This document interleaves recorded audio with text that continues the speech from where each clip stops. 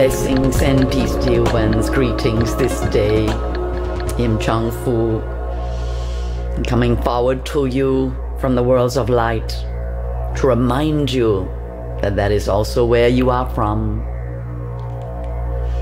We invite here all your guides and helpers, family, relations, ancestors, and all those who walk with you from all the dimensions. For indeed you are interdimensional. So as your, if you like, physical human self is listening to me now, there is also a part of you connecting with me. We can say in the ascended realms, or I could say your higher self, your divine self.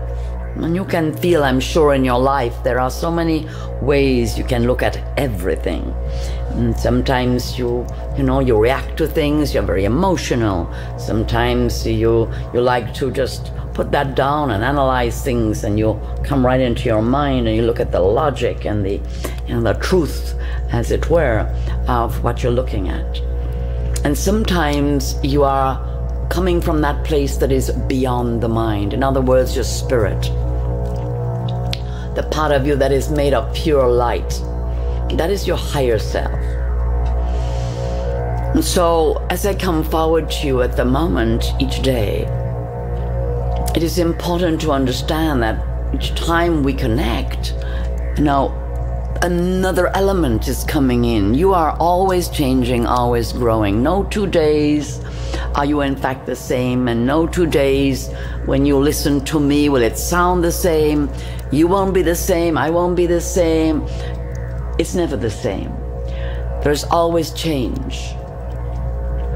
For some of you that is a little bit challenging. You would like it to stay the same. I want to know things are just the way I left them. I want to be in control. I understand. So in spiritual work, what matters is to understand the part of you that is in control. That is the divine part of you. There is a part in control. That's the best part of you, to be in control, actually. But you might not always be entirely conscious of that part, and how to recognize which part of you, which is kind of not your mind, not your heart, not your, it's a part of you that's all of you. It is your mind, it is your heart, but it's not only one or the other, and it's not only your senses.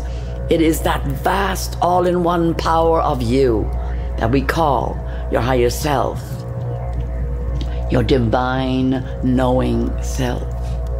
You know that feeling you have when you meet someone, you either like them or you don't like them, and there's a reason. Once you have developed that intuitive power, you begin to realize, oh my goodness, I'm actually designed and made with this extraordinary wisdom within me. Finding your wisdom, well, it can be a lifetime's work, but it's always good to begin. Some of you, you're well a long way along your path. You know exactly what I'm talking about. So why I am bringing this forward is that you need your wisdom, you need your intuition, you need your deep inner knowing, you need that overview self to come forward right now. You don't need your reactive emotional self, you don't need your judgmental, analytical, overthinking mind, and you definitely don't need your kind of reactive, sensual, terrified, or other kinds of reactions that may be happening that are in response to a lot of energy bombarding you at the moment. So you need to lift up into that overviewing self, the one that can see the bigger picture. That is partly why I'm coming forward, and many other beings in your world, to help you see the bigger picture and who you are within that bigger picture. What it means to say you are the divine light incarnate. What does that mean? You will say, well, do you know who you are? You're the divine light incarnate. You're a star being here upon the earth. You've come to help create a new earth.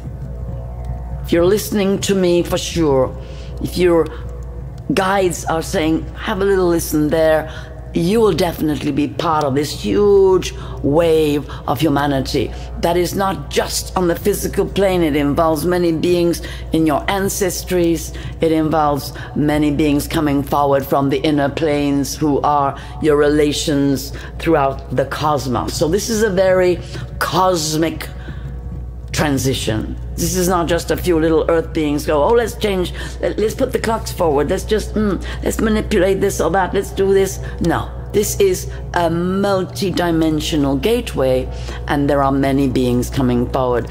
And your best bet is to be in that big, luminous, receptive self, like the satellite dishes that can receive impressions from the galaxies.